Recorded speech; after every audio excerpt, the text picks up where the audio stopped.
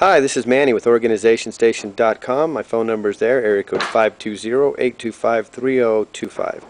Another unique, interesting project here. This is one of the franchise companies you'll find a lot on the internet. They're the newest ones out there, but they're making the biggest imprint on their marketing campaign. They're all across the country, but their design, I've always said, is just a better mousetrap. If you look at all the companies out there, the franchise companies, they all build a European type cabinet, and you've seen that in previous videos.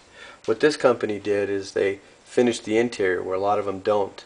This one decided to do that, and they use 1-inch thick shelves. Now that's the real claim to fame. They'll tell everybody, we use 1-inch thick shelf, it's much stronger, but if you take a look in that video clip, you can tell it has a little bow to it. So it's the design that really gives the cabinet its strength. If you could see the back of this cabinet, there's no pin supports there. So you have 4 support points, left side and right side.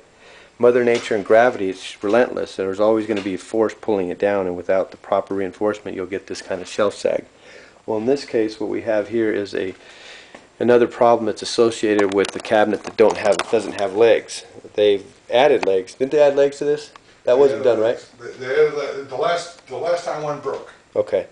I was going to say, because usually in their marketing material, they had one leg. They talk about their cabinets being elevated off the floor so you can wash out underneath them, because water doesn't mix well with the press board, especially low-grade press board.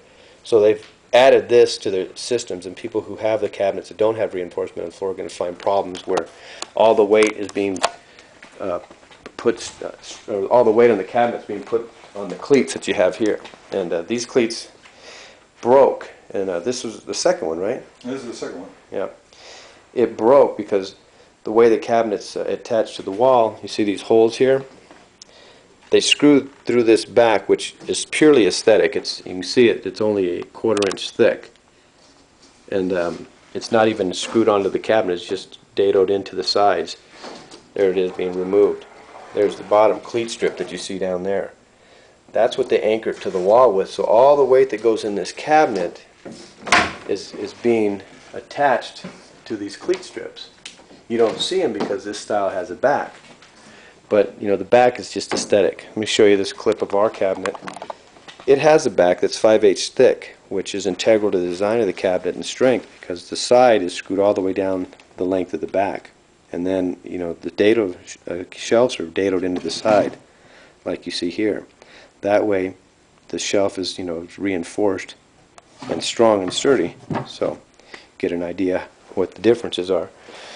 But I just wanted you to see this for yourself, because I feel the design is very important to the cabinet. I know price is always nice, but you sometimes have to pay for things twice if you go with a system that just doesn't have long-term built into it.